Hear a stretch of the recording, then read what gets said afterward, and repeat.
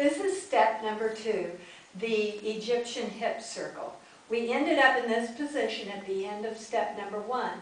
We'll throw our left foot out, a little bit of a hop, out.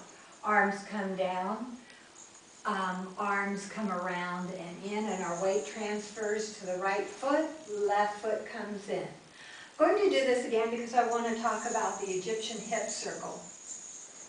I'll go sideways to the mirror.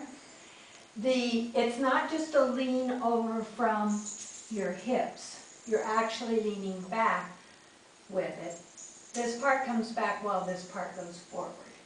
So the hip circle from the side, this should be a little bit behind your feet as you come around.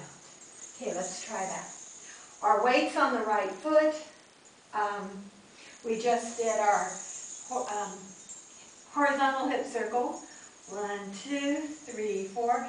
We're a little hop out, back, around. Now as we get to the number 4, we're going to pull that foot in, bend our knees a whole bunch so that we can have our torso straight up and down, so that when we roll up, it's a nicer look. The knees are bent, the hip tucks, the belly comes in, then the hips and belly come out as the torso comes out.